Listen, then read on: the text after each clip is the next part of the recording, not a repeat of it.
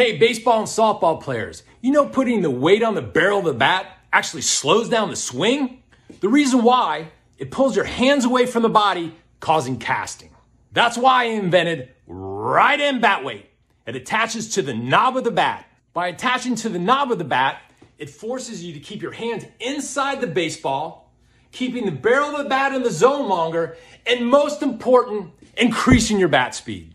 So go to my website, www.ritendbatweight.com, and see all the studies that show putting the weight on the barrel of the bat slows down the swing. Also check out over the 50 college and baseball, softball programs right now using Ritend to increase their bat speed. So don't be on the wrong end, be on the right end.